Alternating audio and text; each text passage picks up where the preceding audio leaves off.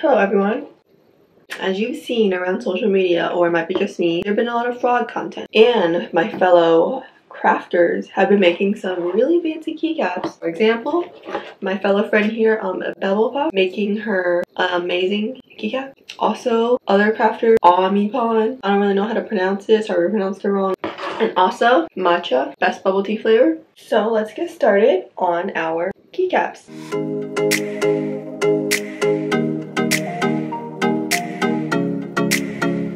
For colors, I have some pink keycaps, got off Amazon, and I have some green keycaps. Some of them I painted black, but green keycaps.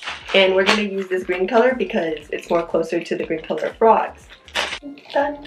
I might just make a pink frog on the side, but you guys won't be able to see that. So I'm gonna start off with mixing my green, and I don't like a green like a normal regular green. No, I like a cuter pastel green. Get some white, and then get some whatever this color is, sparkly green. Just throw in a couple of colors. Use your eye, your artistic eye. You will end up mixing the color that you want. Kind of, sometimes. Should be the color of like a nice matcha. Not this type of matcha. When you guys eat boba, so you know how the boba has the soft outer layer and a little bit harder inner layer? What I do is I chew off the sides, like only the soft part first, and then I just chew the hard part. I don't know if anyone else eats boba the way I do, but let me know if you do. Speaking of the green color, we have our green clay. And then we're just gonna smack it on here and smooth the green across the entire keycap. And while we do that, I will tell you guys a rant about my matcha. So the past 2 times I tried matcha boba, and not including this because this is actually good. I was at different boba shops, right? And their matcha tasted literally like milk. It was so bad. The only thing making it good was the lychee jelly I ordered as the topping. I don't know what happened with the quality of matcha these days, or like if boba shops are just trying to save on the matcha because it's pricey or whatever. Yeah, that is not okay. I paid good money, hard-earned money for that matcha boba, and they ruined it. Okay, so if your keycap, if you use too much clay to smear your keycap, what I like to do is just take an X-Acto knife and just chop it through. You guys probably will have some clay coming into the bottom of the keycap, and what I do to solve that problem is I simply take an X-Acto knife and then scrape off the green. So here is my keycap so far. I tried my best to get the clay even. So it is not perfectly smooth, but once you put UV resin over the entire thing, it'll cover up any small bumps. And next, it is time to make the frog part. So we're just gonna make a simple little frog, a little dumpling with 2 eyes. So what you're gonna do is take a ball of clay, roll it into a circle. It doesn't have to be a perfect circle, just a decent circle. Then put it on your work surface. You're just going to press it down so the bottom part is flat, but the other side is just like a round little dewdrop shape. Yep, plump little dewdrop shape. And then what you're going to do is take a tiny piece of white clay and you're just gonna roll it out a tiny little bit to make it an oval. Because I like that shape of stomach. You can make it a circle if you want. And then you place it on the stomach part of the frog. And you're gonna place the frog onto the keycap.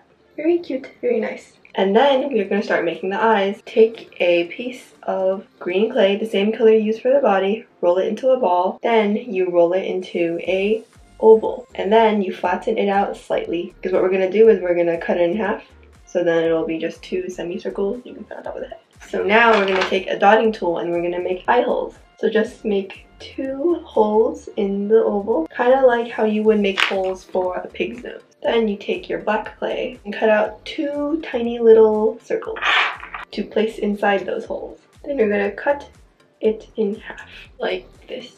And then you have your 2 eyeballs. So what you're going to do with the 2 eyeballs is you're going to stick it on top of the head. Very nice and cute. After that, we are going to add a little smile and some blush. A very default frog here, I know. Roll out a long piece of black clay, cut off a tiny portion, and curve it with your finger. After you curve it, you're going to stick it right between the eyes so it's a tiny little smile. Oh, sticky clay gets stuck to my blade all the time. And then you have to make it extra cute, so you have to stick 2 balls of blush on there. All you have to do is roll out 2 balls of pink clay, then you take the dotting tool and then you just stick it where the cheeks would be. Ta-da! I'm going to add some little frog hands, totally optional, just on the sides of the belly. Ooh, if you guys want to add like a little strawberry or something, I would not be against that. You know, I like this go with the flow type of thing, you know, just adding things, adding elements you think would seem fit for the frog as you make it. What I did was take a ball and then roll it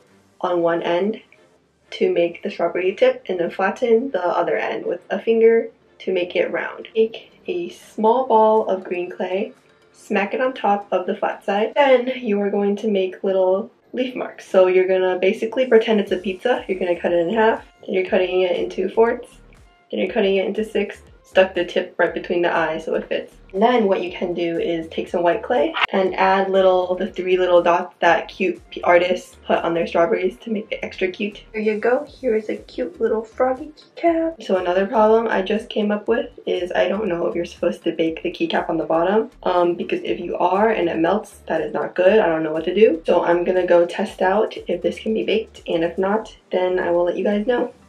So here is how the frogs look like. They are so cute. The green one is a little fat, so I don't recommend putting it on any of the keys in the middle of the keyboard. Probably better for the escape key, and I'll probably fix that on my later frog keycaps. Probably don't want to consistently press on these a lot because that will hurt your finger. Yeah, hope you guys like it.